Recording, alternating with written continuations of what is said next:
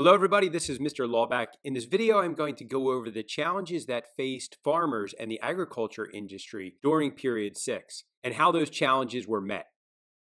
We will specifically go over the Grange movement, the Farmers Alliance, and the Populist Party. So let's begin. In the 1880s, American farmers were struggling, especially in the West and in the South. Many farmers felt they were being victimized by banks and railroad companies' unfair business practices. These farmers blamed government policy for their troubles. They were also angered by the government's fiscal policy and the state of currency. After the Civil War, the government took the wartime greenbacks, or cash, out of circulation. Many politicians believed that a low money supply would help curtail inflation. They put the U.S. on the gold standard. The gold standard was where every dollar in circulation would theoretically be backed up by gold held in government reserves. Because of the gold standard, deflation did occur. In turn, many farmers who were in debt found it more difficult to pay off their loans. The government did not do a lot to help farmers' debt situation, as the government was run mostly by fiscally conservative people at the time. Now, we should note that farming was and still is a debt business. You would have to borrow money for the equipment, for all the supplies, and then you wouldn't actually make money until the end of the season, and you got paid for your crops. Also, much of the land that is used in farming is mortgaged and not paid for outright. So debt is a reality of farming back then and even nowadays. To respond to these challenges, Western farmers founded the Grange movement between 1867 and 1868. This organization was founded by Oliver Kelly. By 1875, over 800,000 members had joined the organization. The Grange, officially named the National Grange of Order of Patrons of Husbandry, was an organization that encouraged families to band together to promote economic and political well-being of the community of agriculture. They set up cooperatives to pool and share resources. The Grange also worked to provide a social outlet and an educational forum for isolated farm families. You can think of the Grange movement as sort of a labor union, business organization, and social club for farmers. The Grange also campaigned for state control of railroads and grain elevators. They did not have a specific political party at this time, and in 1878, many farmers ended up supporting the Greenback Party when it came to politics. Out of the Grange movement came the Farmers Alliance. The Grange usually organized farmers at a local level. The Farmers Alliance linked associations on a statewide and nationwide level.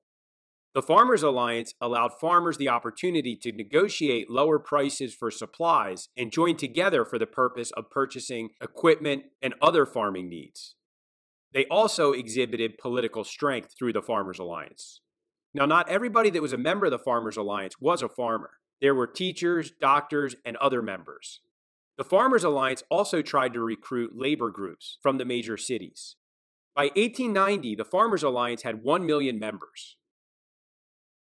Some of the policies that Farmers Alliances called for were a graduated income tax, state ownership of railroads, lower tariffs. They believed that high tariffs made it difficult for them to compete in the foreign market, and free silver and currency reform because they wanted more money available and in circulation. Because remember, the farming industry had a lot of debt. Many of these goals were summarized in the Ocala platform that was issued at the Farmers Alliance convention in Ocala, Florida. The Farmers Alliance had some success during the 1880s and 1890s in having some supporters elected to local and state offices. In the South, the Farmers Alliance elected 4 governors and 47 congressmen. Farmers in the later part of the 19th century became more politically active than they had been in the past. Also, women played an important role in the alliance as well. Mary Lease became a popular speaker, telling farmers to, quote, raise less corn and more hell. The Farmers Alliance offered women opportunity that there had not been in other aspects of American life at the time.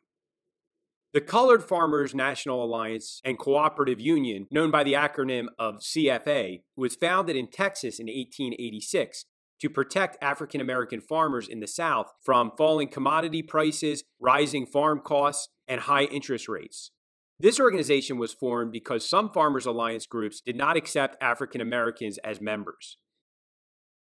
The federal government responded to farmers' unrest by passing the Interstate Commerce Act in 1887 and the Sherman Antitrust Act in 1890.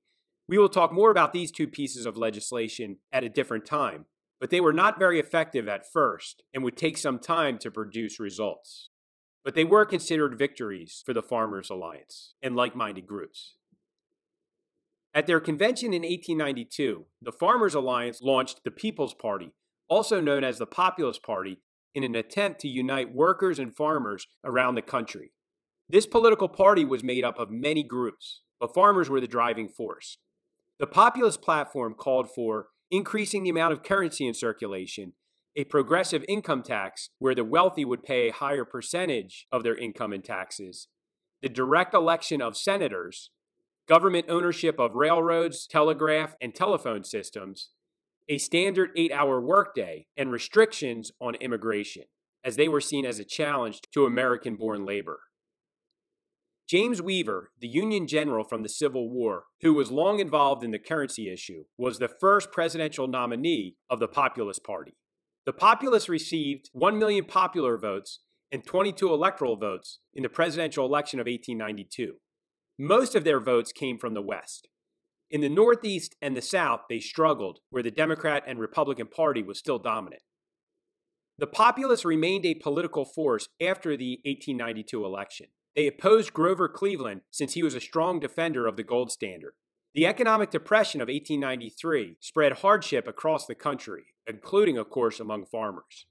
The Populists responded by criticizing the government's fiscal policy and the influence of Eastern business leaders. In 1896, the Republicans nominated William McKinley, who ran on an industrial economy platform calling for the gold standard, high tariffs, and support of industrial workers. The Democratic candidate was William Jennings Bryan, who won the nomination after giving a riveting, eloquent speech. In the speech, Bryan supported bimetallism or free silver, which he believed would bring the nation prosperity. He blasted the gold standard, concluding the speech by famously saying, "You shall not crucify mankind upon a cross of gold." Now, the cross of gold speech is something that commonly finds its way into the APUSH test at the end of the year, so you should be familiar with its meaning and purpose. Bryan was a big supporter of using silver to expand the currency available. He won the Democratic and Populist nominations with his speech.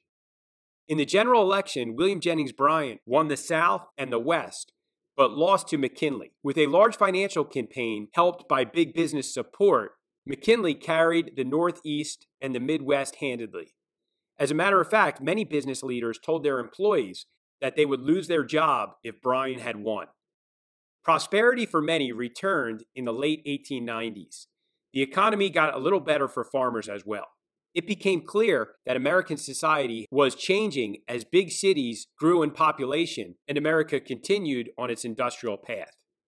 The Populist Party faded away, but their influence on politics could be felt for generations beyond.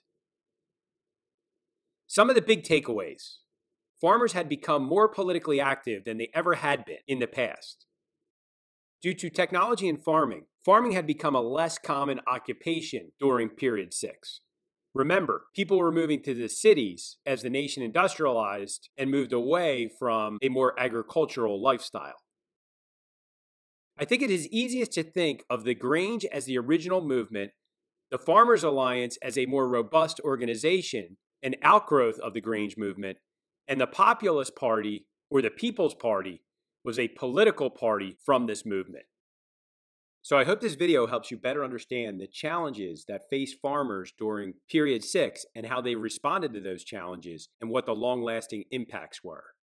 Have a great rest of the day.